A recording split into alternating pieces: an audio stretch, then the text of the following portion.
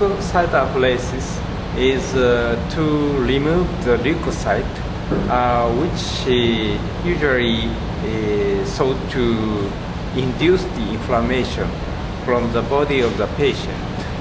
So in my field, I am treating the patient with inflammatory bowel disease, which consists of two diseases.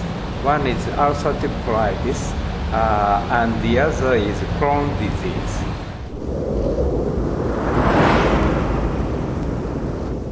The patient treated with leucocitaféresis once a week.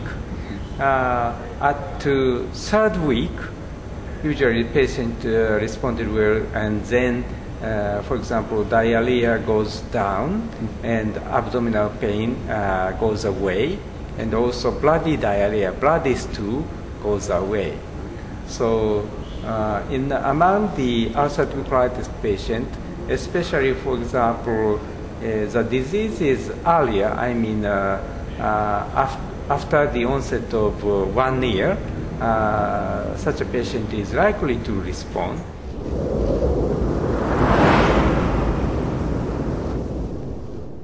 How much time a patient can be treated with leucocitaféresis? In Japan, the government allowed to treat the patient once a week up to 10 weeks. Only in a very sick patient, I mean a severe patient, we can add one more, so totally 11.